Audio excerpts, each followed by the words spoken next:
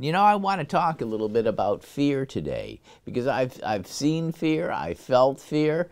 You know, you see all these things, fear in other people, fear in yourself. You know, I want to talk a little bit about fear of coping with fear and using it to your benefit. Can you know that you can actually use fear to your benefit?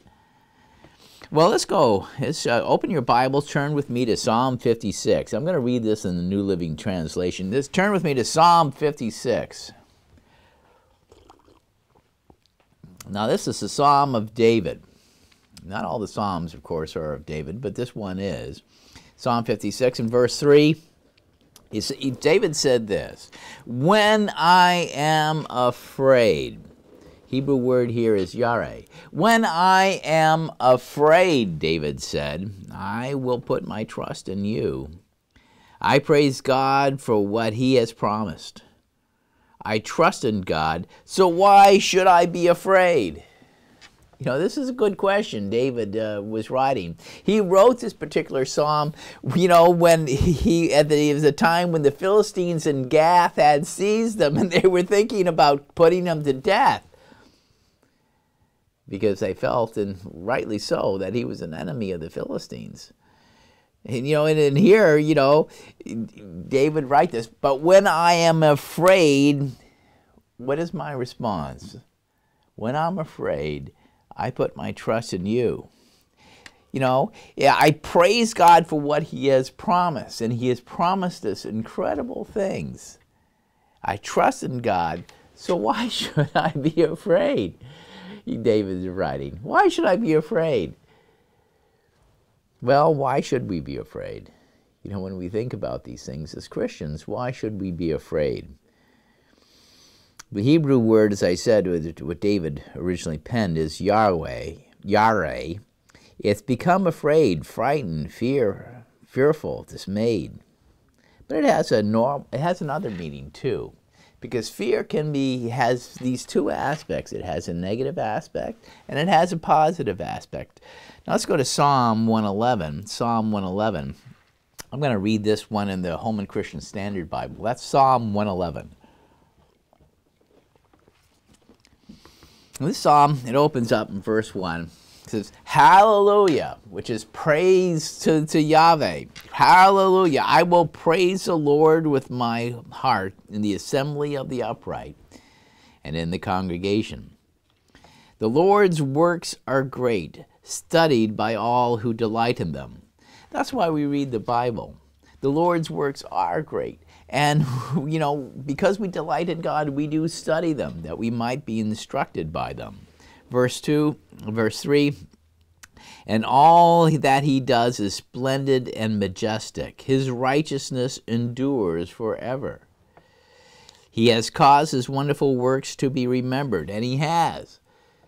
This is why we have these things. God has made sure that these things have not been forgotten. "The Lord is gracious and compassionate." God's good. This is one of the reasons why we worship him. This is why we trust him. He keeps his word. In verse 5, "He has provided food for those who fear him." Again, here's that word yareh. "He remembers his covenant forever. He has shown his people the power of his works by giving them the inheritance of the nations." You know, as Christians, aren't we going to have an inheritance of the nations? And God is going to remember his covenant and provide us these things, that this is what's going to come to us. When you think of Matthew 5:5, the Beatitudes, it says, "Blessed are the meek, for they shall" what? They will inherit the earth. You know, God's just not speaking metaphorically. He's speaking about, you know, what's coming for us. This is our inheritance of what we have. So we're going back to Psalm 111, verse 6. "He has shown his people the power of his works by giving them the inheritance of the nations." It's happened before, okay, when he gave the children of Israel the promised land. And it is going to happen yet again. And this is something that we need to keep in mind. Verse 7, "The works of his hands are truth and justice. All his instructions are trustworthy. They are established forever and ever, enacted in truth and in what is right. He has sent his redemption to his people. He has ordained his covenant forever. His name is holy and awe-inspiring. And then here's the verse here. Verse 10, the fear of the Lord. Here it's yareh. It's a cognate of yareh. Well, it is the same word, essentially. The fear of the Lord is the beginning of wisdom. All who follow his instructions have good insight. His praise endures forever. The fear of the Lord. So there is a positive aspect to fear. It's just not, why should I be afraid, when bad things happen to me? That we all know about that fear because we live in this world. We all have bad things that can happen to us. In a blink of an eye, a car can cross going the other way, can cross the center line and crash into you or make the effort to do so. These things happen. We know that. We know that all of a sudden we could have a health crisis or something, all these things. This is the kind of world we live in. Fear is something we've all experienced to one degree or another, but God is saying that the fear of the Lord is the beginning of wisdom. All who follow his instructions have good insight. His praise endures forever. The Amplified says in this verse, Psalm 111, verse 10, the reverent fear and worship of the Lord is the beginning of wisdom and skill. This reverent fear and worship of God, it's the beginning of everything that, when he's talking of wisdom and skill, it says the preceding and the first, essential. It is the prerequisite. A good understanding, wisdom, and meaning have all those who do. Who do with this wisdom that God reveals, instructs them to do. A good understanding, wisdom, and meaning have all those who do, and it's understood the will of the Lord. See, what we learn from God is we must do. This is one of the fundamental keys of learning to understand the Bible. Many people, will study the Bible for a long time, but they still will not fully really get its message or what it has to say because it's written to the people of God, not to outsiders. And the people of God are people who do. What God tells us to do, it instructs us and teaches us, we do. And as we do, we learn and we gain more and more understanding. The fear of the Lord is the beginning. It's the prerequisite to being able to understand what he's telling us, to understand, what life is all about and how to deal with life, how to deal with fear. Psalm 111 is talking about the godly fear of the finite in the presence of the infinite. We are the finite, okay? We are definitely finite. We are, we have beginning points and ending points. We have limited this, that, and the other, all these things. We're very finite in our existence. But God is infinite. He's eternal. He lasts forever. It is a wholesome and a spiritually profitable fear that a sin-prone mortal can have, or should have anyways, in the presence of a being who is eternal, who is good, who is an incredible being, who loves us, who loves his creation, but also who is holy. According to the scriptures, what it talks about, the fear of the Lord here is, again, this Hebrew word yareh.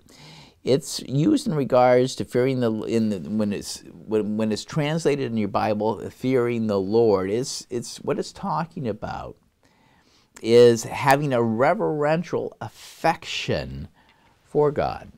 This is what it's talking about. It's not being, I'm scared of him, okay, and I want to run away. That's not what it's talking about. It's having this reverential affection, this honor that we have towards God. This is something that this is the positive aspect of fear. And you see in the Hebrew, they can be used, and we'll see this in the Greek Bible as well. Fear can be, oftentimes, some of the words that can be used can have a positive connotation or a negative connotation, okay, as far as how it should be fear. But we should fear, we really should fear to offend such a powerful being, a good being, a transcendent being. We should, this sort of reverential, affectionate fear that we have for him should inform everything we do in our life and what we think. And that's what we need to consider, because we are emotional beings and we have things that happen to us. But if we consider what God has done in the past, if we study these things and think on these things, if we do what he says, then we should have confidence and not let our fears, our fears of this or that and the other, overwhelm us and surpass the fear that we have for him and for what he has to say. It's an interesting concept. But the Bible is saying very clearly here in Psalms 111 that a person only begins to be wise in a scriptural sense. In a spiritual sense, he only becomes to be wise when he begins to fear the Lord, have this reverential respect and affection for God. That's the only time when that we really begin to gain wisdom. So there is, very clearly, the Bible, Psalm 111 being the point in making this, is that there is an appropriate godly fear. That is useful for a Christian. But of course there is another kind of human fear that's not so useful. It's something we can't let our lives be run by. Let's turn with me to Mark in the Gospels. Turn with me to Mark chapter 4. Mark chapter 4. And we'll take a look at what Jesus had to say. Mark 4 and verse 35. I'm going to read this in the Amplified Version. On the same day, when evening had come, Jesus said to them, "Let us go over to the other side of the lake." This is what we sometimes call the Sea of Galilee, which is it's a great big lake, Lake Kinneret. Verse 36, and leaving the throng, they took him with them, just as he was, in the boat in which he was sitting. And the other boats were with him. Verse 37, and a furious storm of wind of hurricane proportions arose. And the waves kept beating into the boat so that it was already becoming filled. But he himself was in the stern of the boat, asleep on a leather cushion. And they awoke him and said to him, "Master, do you not care that we are perishing?" So the disciples were there. They were, in this boat, and they were crossing the Sea of Galilee. And Jesus is asleep. Is he asleep at the switch? The disciples looked at him. They saw their situation. Don't you care that we're dying? We're going to drown. Fear was rising in them because, they had things. They looked at all their circumstances. Fear was taking hold of them. Do you not care that we are perishing? Verse 37, and he arose and rebuked the wind and said to the sea, "Hush now, be still." And the wind ceased, and there was immediately a great calm, a perfect peacefulness. And he said to them, "Why are you so timid and fearful, so full of fear?" Greek word here is delios. How is it that you have no faith, no firmly relying trust? And they were filled with great awe and feared, here the word is phobos, and feared exceedingly, and said to one another, "Who is this, that even wind and sea obey him?" The Greek word in verse 40 here of Mark chapter 4 is the word delios. Delios in Greek, yes, it can be translated fear, but it's a sort of a cowardly, timid fear. In Delios, one is fearful of losses. It's easy to be fearful of losses. Delios refers to an excessive fear or dread of losing. Losing what you have. Losing someone you love. Losing a place, a situation, a job, your health, whatever it might be. You're fearful, Delios, of losses. It's causing someone, Delios causes someone to be faint-hearted, and in consequences of having what the Greek says is Delios, of being fearful, is to be cowardly and to eventually, spiritually speaking, it means falling short in certain situations of following Christ as the Lord of our life. So this is something that is not good. There is a sort of fear that is not good. And very clearly, Jesus, when he asked him, why are you so fearful? Why are you so fearful? I'm not going to just let you perish. You're in the boat with me. Why are you so fearful, my disciples? We have to be careful of fear. Fear is extremely powerful. And it can just take over and run people's lives. And we have to be aware of this. We can't take counsel of our fears. We have to take counsel of our faith in God and the promises of what he's doing for us. We have to have faith so that we continue to set and do those things that are going to be pleasing in the sight. It's ultimately, this word Delios is not used a whole lot in scriptures. Because it's never used in a positive way in the scriptures, of this fearfulness of losses, of having this excessive dread of losing something one wants or desires or needs. Let's go to Revelation 21:7. I want to show you one of the other places it's used. That's Revelation 21:7. The one who overcomes shall inherit all things, and I will be his God, and he shall be my son. But the cowardly, the Delios, the fearful and unbelieving and abominable and murderers and fornicators and sorcerers and idolaters and all liars shall have their part in the lake that burns with fire and brimstone, which is the second death.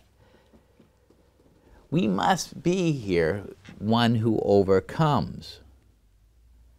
Because it's saying here very clearful. But the fearful, the Delios, then they list all these other aspects, all these other terrible things, these moral defects. The people who have these things will not be in the kingdom of God. They will not be among the meek that will inherit the earth. We don't want to be fearful, Delios. So fearful of losses, of what we might lose in pursuing perhaps the Christian way of life, that we don't take, we don't do what we need to do. Again, Revelation 21:7 is a somber thing to think about. Delios, as I said, of this Greek word, but the cowardly, or that is the fearful, they're going to go to the lake of fire. It's always used in a negative sense in the New Covenant Greek scriptures, and it stands in contrast to the occasional positive use of fear of the Greek word phobos. Let's take another, because the New Testament or the New Covenant scriptures have these two uses, but they use two different words. Delios is always negative, but phobos, it's mostly negative, but it can also be used in a positive sense, just like the Hebrew. But in Philippians 2:12, it says this. Apostle Paul wrote this. So then, my beloved, even as you have always obeyed, not as in my presence only, but now much more in my absence, work out your own salvation with fear, that's phobos, the Greek word is phobos, and trembling. Work out your salvation with fear. See, this is a reverential fear of God that must be at the core of our being, because we love God, and we're in awe of God. For it is God who works in you both to will and to do according to his good pleasure. So when we work out our own salvation with the fear of God, see, it doesn't prevent us from doing what we need to do because we're fearful of losses or fearful of the consequences of standing up, perhaps, and to be counted as a Christian, to stand up and so that, where notice is taken of us. Phobos, as I said, is sometimes positively used in relationship to God, the fear of God, just as it is used typically in the Hebrew scriptures. But much more often, it is used negatively. When you'll see it's more negatively used. And with people who are fearful, they are withdrawing from the Lord, okay, and His will. They're withdrawing. They're fleeing, as it were, because they feel inadequate in the resources they have to confront or do whatever it is they need to do. We can't be that way. We can't be, fearful in this phobos sense of feeling we're totally inadequate up to the task, and so we withdraw. We stop walking with Christ. Or delios, we're cowardly. We're too afraid of the losses, so we won't do anymore. We can't be either in the negative sense of phobos or in delios. We can't have that sort of fear. We must work out our salvation with the fear of God, having that as our priority first of all. This sense, the disciples, you would think, and we shouldn't feel that just because we're human and we have to deal with our weaknesses. And fear can be a real major factor in a lot of people's lives, that we're alone in this. No, even the disciples, those who actually walked with Christ, who touched Him, who spent 3.5 years with Him during His being taught by Him, getting to know Him well, the disciples still had the things that they had to overcome. They had their fears that they had to deal with. Let's turn with me to John chapter 20 and verse 19. Now of course, at the time when the Romans and the religious authorities, the Jewish religious authorities who were upset with Jesus, angry at Jesus, when they seized Him and put Him on trial for His life, the other disciples, they put space between them and Jesus. They fled. You know the story of the Garden of Gethsemane, and all that. And after Jesus was crucified, we see this in John 20:19. I'll cite this here in the ESV. On the evening of that day, the first day of the week, the doors being locked where the disciples were for fear, phobos, of the Jews, that is the religious leaders, the Sadducees and the Pharisees, who had power, and they had troops and guards, and prisons and all these things at their command. The doors were locked where the disciples were for fear of these people who were persecuting them. And Jesus came and stood among them and said to them, this atmosphere of highly charged with fear, peace be with you. Peace be with you. See, Jesus, this was one of the first things that He was going to explain to the disciples. But it was something that people were fearful of other people, of what they thought, and of the consequences of being connected with Jesus in some way. At that time, it was very dangerous. Let's go to John, staying here in the Gospel of John chapter 7 and verse 10. John chapter 7 and verse 10. There was, there was something, there was significance. It wasn't that it was a false fear. There was potential. The potential of something that could happen that was bad if you were connected with Jesus. John chapter 7 and verse 10. But after his brothers, that's Jesus' brothers, had gone up to the feast, He, that is Jesus, also went up, not publicly, but in private. The Jews were looking for Him at the feast. This is the crowd. And of course, you know, there were also the religious authorities were looking for him too, and saying, "Where is he?" And there was much muttering about him among the people. While some said, "He is a good man." Others said, "No, he's leading the people astray." Verse 13, "Yet for fear Phobos," okay, fear of being inadequate, of not having sufficient resources to deal with the situation, for fear for Phobos of the Jews, no one spoke openly of him, because they were all scared of being tossed out of the church of that time, with the synagogue, the assembly. Because if you confess that Jesus was a Christ or some of these things, well, we know that in the other gospel accounts, that's exactly what happened to people. That's exactly what happened to people. So the disciples had to deal with their fear, and perhaps one of the biggest things we see of the change in the disciples and the proof of the power of the new covenant church of God is how the disciples who became apostles totally changed.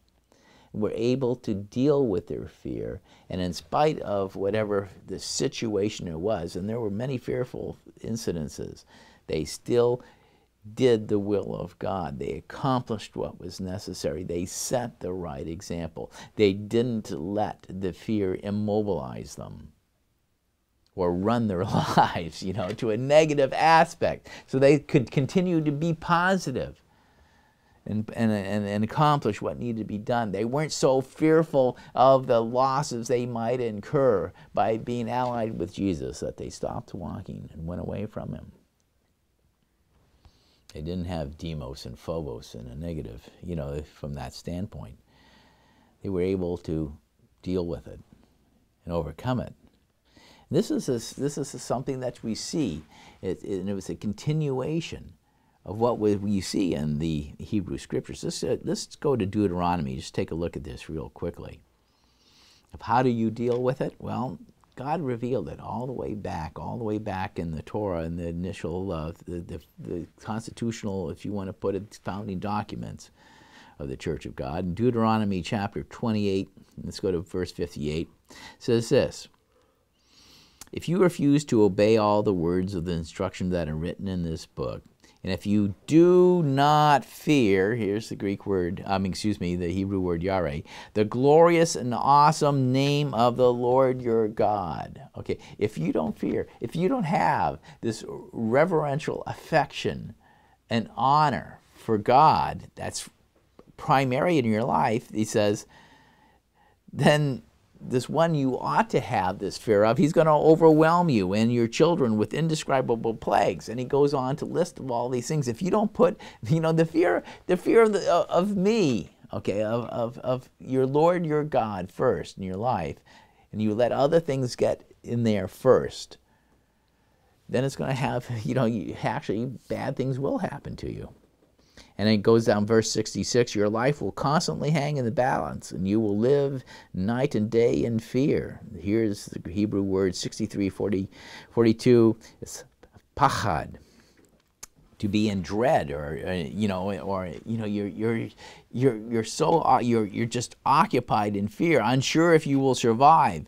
Verse 67, "In the morning you will say, if only it were night. And in the evening you will say, if only it were morning, for you will be terrified by the awful horrors you see around you." This was one of the things that if you didn't keep the fear of God first in your life, you'd have all these other fears that would come upon you, so that your life would be consumed with it. Let's turn with me now to Proverbs 3:19. So what is the antidote to this? Well, obviously we should have an appropriate godly fear that takes a priority in our life. Proverbs chapter 3 and verse 19, Proverbs 3:19 says, "By wisdom the Lord founded the earth. By understanding he created the heavens. By his knowledge the deep fountains of the earth's burst forth, and the dew settles beneath the night sky. My child, don't lose sense of common sense and discernment. Or as Amplified says, keep sound and godly wisdom and discretion. Okay, because the fear of the Lord is the beginning of wisdom, as it says in Psalm 111. The fear of the Lord, hang on to them. Verse 22, for they will refresh your soul. They are like jewels on a necklace. They keep you safe on your way, and your feet will not stumble. You can go to bed without fear. Okay, no fear. Pachad, because you've put these things before you. You've considered, you've been thinking about, of all the things that God has done and created, his faithfulness to his people, his covenant partners. You can go to bed without fear. You can lie down and sleep soundly. Sometimes that's not easy. And when we're having different things that are occurring to us, that's when we have to consider this. We have to think and review in our minds our fear of the appropriate, this godly, reverential fear of the one we're dealing with in life. Verse 25 here in Proverbs 3, you need not be afraid of sudden disaster or the destruction that comes upon the wicked. See, God is for us. He does take care of us. He will see us through, whatever the situation is. Let's go to Isaiah. Isaiah chapter 12 and verse 2. Isaiah has something really encouraging to say to us here. I'll cite this in the ESV. It says, behold, God is my salvation.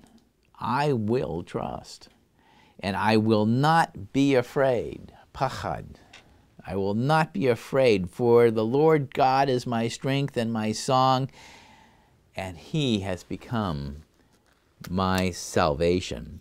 You see, we don't need to be afraid when God is our God, because he has promised us salvation. He's given us hope in that way. He will not forsake us. He will not forsake his saints. He's become my salvation. See, what God does for us in the church, and what transformed the disciples, for where at the time when Jesus was, when the soldiers came to seize Jesus, what happened? The disciples all scattered. They just ran for the hills. And after his crucifixion, when they got together to talk about this, they did it behind locked doors because they were fearful. They were fearful. But God has a way of transforming this fear that we have as human beings and replacing it with something else. He helps us. He doesn't just expect us to do it on our own. By no means. And this is one of the great news of Christianity. Let's turn with me to Romans. And then one of the epistle of Paul to the Romans, Romans chapter 8 and verse 15. Romans chapter 8 and verse 15. I'll read this in the ESV. It said, for you did not receive the spirit of slavery to fall back into fear. Phobos. But you have received the spirit of adoption of sons, by whom we cry, Abba, Father. See, God isn't even, he's not remote. He's not our taskmaster. He's not, he is our Father. He loves us that much, so that when we face problems, we can be sure he doesn't just turn his head and look away from us. He will be there, and he has given us his spirit. And if you're, if we don't have, of course, the spirit, we're not Christ. But for those who are Christians, truly, the spirit that he gives us is not one of slavery to fall back into fear. But he's given us a spirit that allows us to see that God is good and he loves us, so we can cry, Abba, Father. Turn with me now to 1 Corinthians. Let's take another thing here. Because Paul, the Apostle Paul was not someone who never felt fear himself. He went through a lot in his ministry and the different things that he had to do. And he had to deal with his, there are some times that he found himself that he might be fearful of a loss, fearful of things that might happen to him, fearful perhaps of that he was inadequate to the task at times. But God doesn't give us a spirit of slavery to fall back into fear. No, he gives us a spirit of sonship, the spirit of adoption, that we actually are the children of God, that we can have this hope and this confidence in God that he's there for us. So in 1 Corinthians chapter 2 and verse 1, I'm going to read this in the Phillips translation. I like the way that Phillips put it. In the same way, my brothers, Apostle Paul was writing to the Corinthian brethren, when I came to proclaim to you God's secret purpose, because of course the gospel is to some degrees, yet it takes the Spirit of God to understand what is being fully said. I did not come equipped with any brilliance of speech or intellect.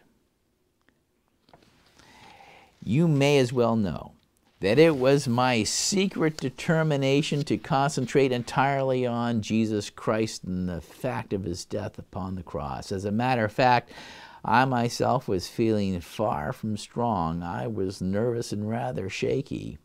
The ESV puts it, and I was with you in weakness and fear, phobos, and much trembling. When Paul showed up, he'd been through a lot. And here he was, a new city, new place, new whatever, and what was going to happen? Was he going to get beaten to an inch of his life? What was going to happen in this place? But he said, I was with you in weakness and in fear. What I said and preached had none of the attractiveness of the clever mind, but it was a demonstration of the power of the Spirit, because it was the Spirit of God that spoke through him, so that he could fulfill what he had been commissioned to do in his ministry, to preach the gospel openly in a society that that was often construed as being a subversive doctrine. Certainly wasn't politically correct in the Roman Empire of the time. Plainly, God's purpose was that your faith should not rest upon man's cleverness, but upon the power of God. So he even saw, the fact, despite the fact that he had, he confessed, he was far from feeling strong. I was with you in weakness and in fear and much trembling. Nevertheless, because he feared God first, he did what he, according to the will of God, asked him to do. And as he said, it was God's purpose that, it wasn't people weren't going to be just attracted to Paul's great personality, but to the truth of the Scriptures. That their faith would be based on the power of God. Because it's not, just going and hearing an inspirational, message. Like you can go to a lot of sales media and they'll pump you up. They'll give you an inspirational message and you go home and, you face a pile of tough clients, that can just fade away. But faith, the spiritual faith of a Christian is based on reality. It's based on the presence of God's Spirit to help you to avoid fear, to avoid, of the weakness and the fear and the trembling, to overcome it, to persevere through it. Let's go to 2 Corinthians 4:16. We'll pursue a little bit farther, Apostle Paul in talking about this. 2 Corinthians chapter 4 and verse 6. I'll read this in the Contemporary English Version. The Scriptures say, God commanded light to shine in the dark. Now God is shining in your hearts to let you know that his glory is seen in Jesus Christ. That's where, this is the glory. This is where we focus on these times when we're having difficulties, when we have challenges that come upon us.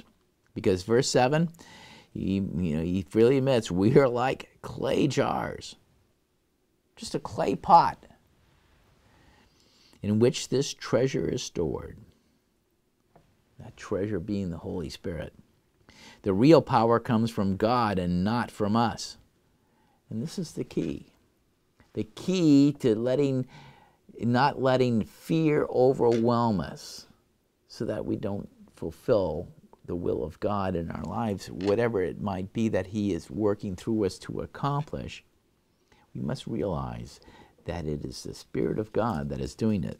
The real power comes from God and not from us, because we're just human. But God gives us something in which we can be overcomers. We don't have to be, cowardly. No, we can be overcomers. In whatever the situation we might find ourselves. Verse 8, we often suffer. And He knew whereof He spoke. We often suffer, but we are never crushed. Even when we don't know what to do, we never give up. In times of trouble, God is with us. And when we are knocked down, we get up again. We face death every day because of Jesus. Our bodies show what His death was like. He was beaten and stoned and all the other things that happened to Him, so that His life can also be seen in us. This means that death is working in us, but life is working in you. In the Scriptures it says, I spoke because I had faith. Yes, do not fear, have faith. This is what Jesus said to the disciples there on the sea. We have that same kind of faith. So we speak, because we know that God raised the Lord Jesus to life, and just as God raised Jesus, He will also raise us to life, and will bring us into His presence together with you. This is our existential hope. The clean and pure fear of God in the core of our being that allows us not to give up, not to turn away, not to be fearful, so fearful of losses or being inadequate and insufficient that we stop walking with God. Verse 15, all of this has been done for you, so that more and more people will know how kind God is and will praise and honor Him. We never give up. Our bodies are gradually dying. Yeah, and when you're in the hospital, you see a lot of this. You see the people in all the different forms of falling apart. Our bodies are gradually dying, but we ourselves are being made stronger each day. These little troubles, verse 17, are getting us ready for an eternal glory that will make all our troubles seem like nothing. Things that are seen don't last forever, but things that are not seen are eternal. That's why we keep our minds on the things that cannot be seen. And we focus on those things. And we focus, and as we focus and have this proper reverential affection, the fear of God in our lives, and think on all of what He has done, we put these things first. We keep in mind what Jesus Christ has done for us and the great love that they bear for us. God the Father willing to sacrifice His own Son for our salvation. It's very clear. Fear cannot preoccupy us and motivate us and run us. Let's go to 1 John 4:17. And how do we do this?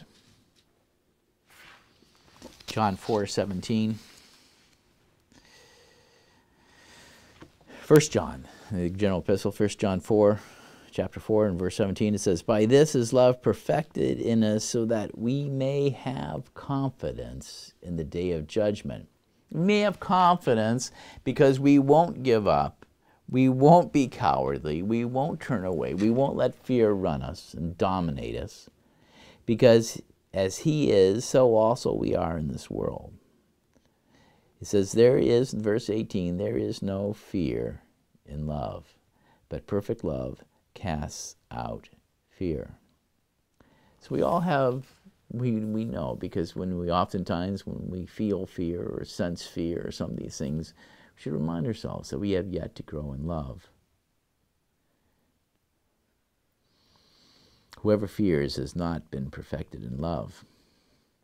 But God has given us, as the Apostle Paul plainly says in Romans 8:15, not the spirit of slavery that we should fear, but the spirit of sonship that we should rejoice and shout, praise God, because he will help us to overcome and to stand the last day and to inherit all things and live in a time when our fears will be a thing of the past.